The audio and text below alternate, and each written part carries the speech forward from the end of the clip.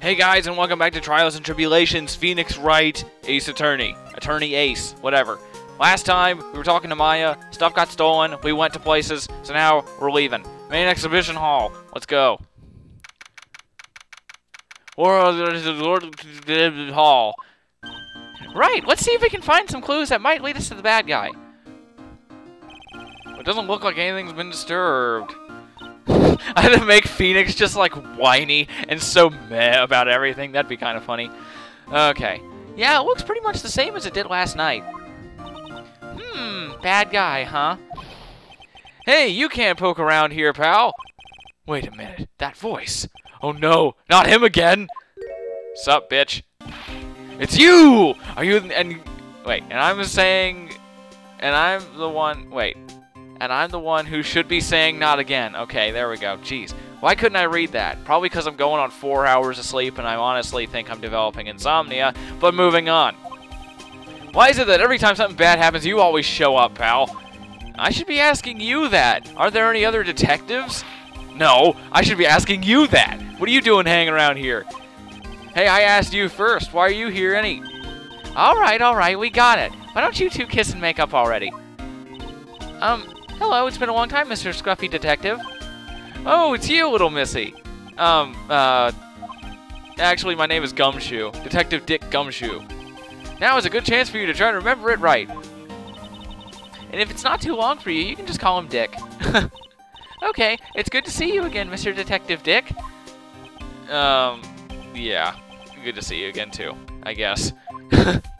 Oh, Gumshoe, you're awesome. Okay. So, what happened? Mr. Detective Dick, can you tell us what happened? Oh, you're trying to remember my name. Atta girl. It's Gumshoe, okay? Anyway, the thief stole something called the Sacred Urn. I know about that. Oh, well, the criminal's name is Mask to Mask. I know about that, too.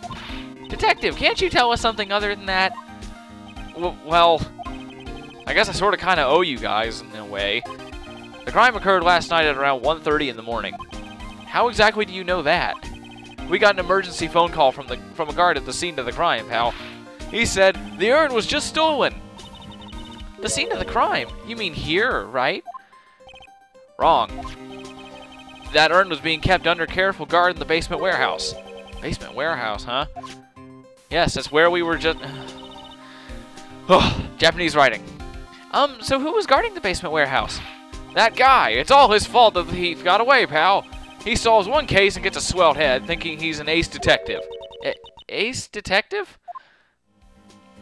Let's talk about Mask to Mask before the ace detective. Hey, Detective Gumshoe, about this Mask to Mask. Is he famous? What? You're joking, right, Nick?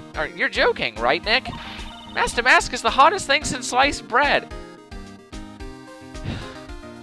I don't understand that phrase, because it's not like there's lots of things that have been invented are better than sliced bread. It's not like sliced bread is like the greatest thing. Nuclear power, electricity, I don't know, computers, video games. Sometimes he appears as a museum guard. Sometimes he appears as a big brown bear known to surprise unsuspecting victims. But underneath those disguises is the true Mask to Mask. God, I can't pronounce his name. So he's some kind of master of disguise, huh? And he only goes after the finest works of art, pal. Last night was his fifth heist. If Lordly Taylor had only cooperated, I could have caught him this time. What? Then you knew he was planning on stealing the Sacred Urn? Of course I did. The guy always sends his calling card before he steals something. Calling card, huh? They mentioned that on TV. Alright, let's do calling card. So what's this calling card? Here it is. But don't show it to anyone. It's top secret, okay, pal? What's this mark on the front? That's Mask to Mask's signature emblem, pal. You could say it's his mark. All of his calling cards have got it on them. Oh, okay. They didn't mention that on the news flash. We're withholding that detail from the public for operational reasons. The only way we can tell if a calling card is real or not is by this emblem. Calling card. So we don't have it, but it's in the court record and we can still show it to people. It's just kind of like a metaphysical concept. I don't expect you people to understand. Anyway. You non-lawyer types, you couldn't possibly understand metaphysical concepts like presenting stuff that doesn't actually exist in my possession. Anyway, that makes sense. When you get famous, there are always imitators. Huh, I know. Anyway, I'm not famous, whatever. Mr. Nick, if you work a little harder, maybe you can have your own copycat someday. Irony. Thanks, I guess. Alright, Ace Detective, who is this guy down there? So why do you call him an Ace Detective anyway? That's what he calls himself, pal. I didn't make it up. So, what's he like? Well, like I told you, Master Mask has made 5 heists so far. On the 4th heist, Mr. Ace Detective managed to get the stolen treasure back. Wow, that is impressive. All by himself? Yeah, I gotta admit it, pal. Maybe he really is as good as he says. Every time the thief sends one of his calling cards, we send our men on a stakeout. But none of us has ever gotten so much as a glimpse of a guy. But Mr. Ace Detective was able to retrieve the stolen treasure from the thief. Anyway, he's at the scene of the crime right now, looking for clues. So he's down in the basement warehouse, huh? Alright, why don't we go check out this Ace Detective? Maybe is he as good as my Ace Attorney-ness? I highly doubt that is true. Alright, basement warehouse. No matter how many times we come here, this place always gives me the chills. Well, it's probably kind of cold. That's probably because it's air-conditioned, to protect the art pieces, you know. Welcome to my private little banquet of chaos! Huh? What the heck does that mean? Oh, God. I'm afraid I have very little to offer, but please, make yourself at home. There we go, that's his voice. Who are you, anyway? Shh! Silence! Now I see. It's all becoming clear. What do you see? Zvarri! The truth has once again been elegantly revealed to me. A lawyer and a spirit medium, neither very advanced at their trade. Am I wrong? Yikes! That's scary. How did you know that? How, you say? The universal skeptic would say that how is nothing but a question of why. I am a traveler of both time and space, and a swimmer of dreams. What is he talking about? I can't make heads or tails of it. Without further ado, let me fulfill what should be the first duty of any gentleman, and introduce myself. My name is Atme. Luke Atme. Get it? It's a joke. Ace Detective. Oh, hi. Don't let him intimidate you, Nick. Stand up and show him what you're made of. Don't let that nose just scare you. The name's Wright. Phoenix Wright. Ace Attorney. I'm Maya Fey, Ace Spirit Medium. And I'm, Pearl Fey. I'm Mystic Maya's cousin and, Spirit Medium Ace Apprentice. Okay, that's actually pretty good. I like that line. I forgot about that. Excellent! Well then, shall we begin our little game? Game? Why is the phrase one short of a baker's dozen come to mind with this guy? I don't know. But it's probably because he's fucking nuts. I don't like this person. He's got good music, though. Sorry, I was just listening for a sec. Anyway, Ace Detective. So are you really as famous as you say? Of course! For a lawyer, you have a rather shocking lack of knowledge about the world. I had no idea anyone was left in the city who had not heard of me. Look at me! Oh, get it, because it's his name! I am Master Mask's arch enemy, the Ace Detective Luke Atme. At this moment, there are 2 mighty figures which loom large over this grand city. One embodies the nefarious forces of darkness, the other the angelic cherubs of light. Or cherubs, I don't know. Boy, now I'm really lost. What is he saying, Nick? I have been personally on the heels of this villain since his first crime. After learning of this criminal's patterns, I thwarted his very latest loathsome larceny. That's actually kind of... Try to say that 3 times fast. Latest loathsome larceny. Yeah, I can't do it. I can't even do it once.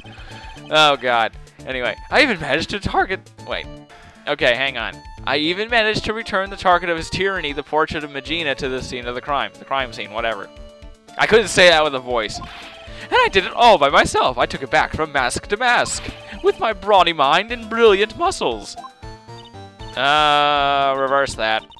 Yeah, they mentioned that on the news in the Great People of the Town segment. They said that the museum gave you an incredible jewel as a reward. Well, compared to the treasure that I retrieved for them, it's not much.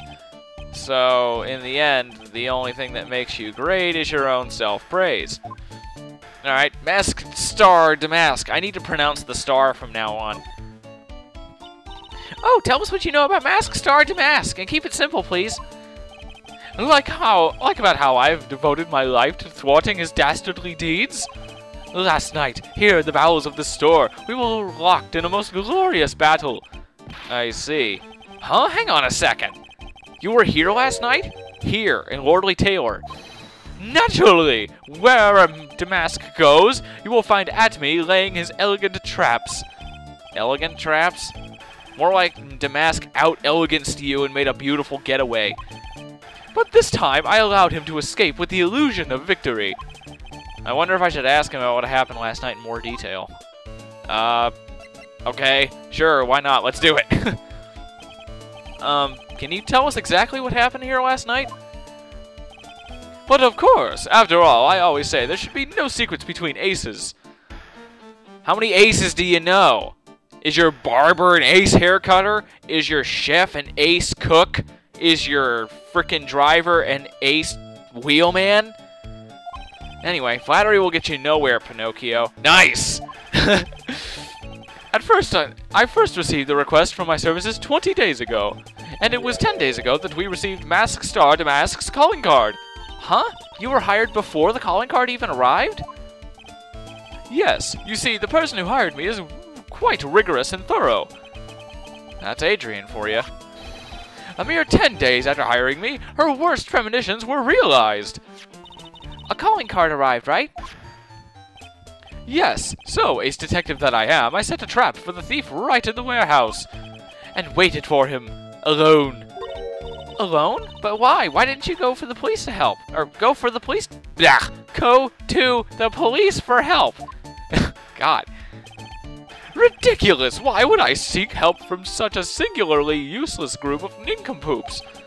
You've got a lot of nerve. After all, it was you that let Damask get away. I always operate alone and concealed, out of sight of others. Concealed? Okay. Precisely! Even the guards on duty here were unaware of my presence. Yeah, I'm sure you can hide really well with the frickin' red neon bow tie and that stupid hair. I'm sure Sam Fisher's got nothing on this guy, people. Anyway, to fool your enemies, first you must fool your friends. It's my original proverb. Anyway, back to what happened last night. As I was saying, I hid here in the warehouse and waited for the thief to arrive. But I swear to you, not a solitary soul came through that entrance. Nevertheless, the sacred urn disappeared. But that's impossible. How could it just disappear? How, you ask? Don't be ridiculous, Sir Lawyer.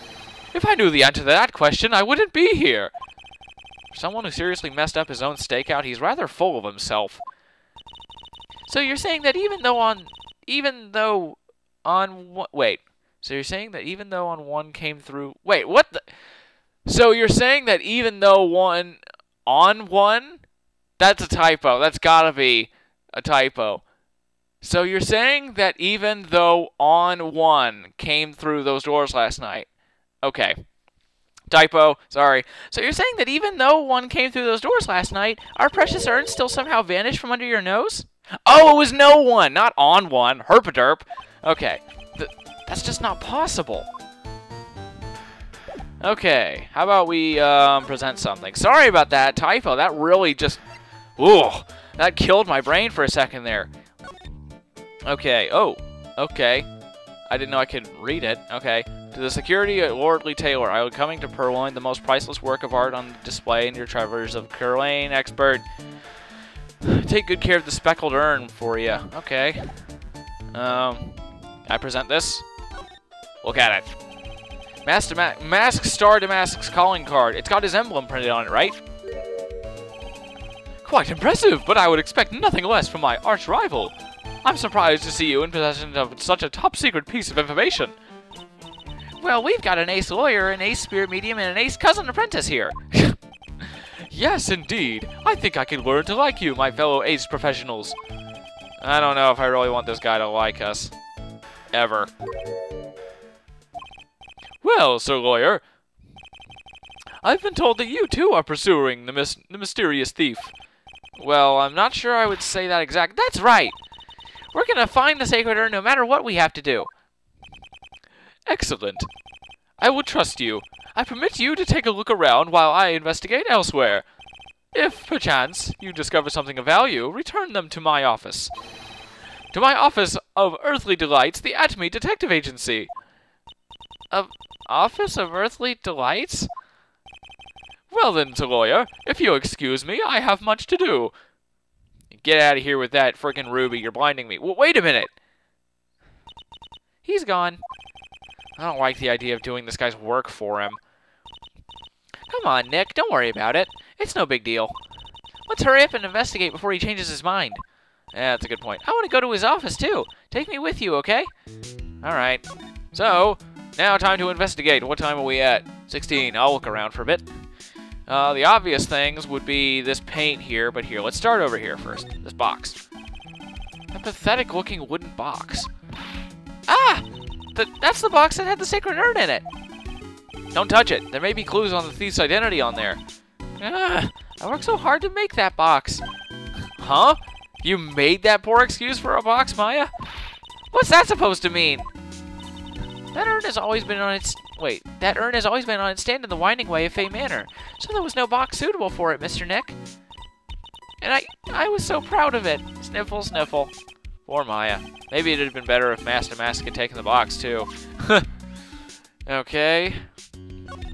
The Shichishito. Wow, this is awesome. What did Miss Andrews say this was called again? Shichishito. It's literally 7-branch sword in Japanese. Or so says Miss Andrews. Whoa, it's pretty heavy. One hit, 7 times the fun. Pretty catchy, huh?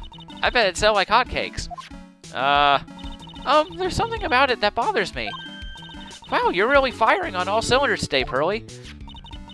This sword. Wasn't Mystic Ami holding it last night? Yes, she was. Ah. And another thing, the sword wasn't bent last night like it is now. You're right. Awesome, Pearly. I wouldn't expect any less from my little ace apprentice. The sword is bent, so that must mean last night someone used it somehow. Aha! I just thought of something. Maybe Detective Atme smashed Max Star Damask with it. Like this. Youch! What the heck? What do you think, Pearly? I think it's even more bent now than it was before. Oh man, my head. My hair! I love that. Oh god, that's pretty funny. How they actually comment about the hair more emphatically than his head. That's funny. Okay. Look what you did, Nick. You spilled paint all over here. I didn't do that. Well, it wasn't here last night. I would have noticed the color this outrageous. But this paint is already dried up. Well, then you should have cleaned it up before it dried, Nick. Paint doesn't dry that fast. Besides, I told you it wasn't me. Looks like it's been several days since it was spilled. Hey, look at this. What is it? There's some kind of shape left in the bottom left side of the stain. Huh? You're right. I wonder what it could be. I already know what it could be. It's obvious.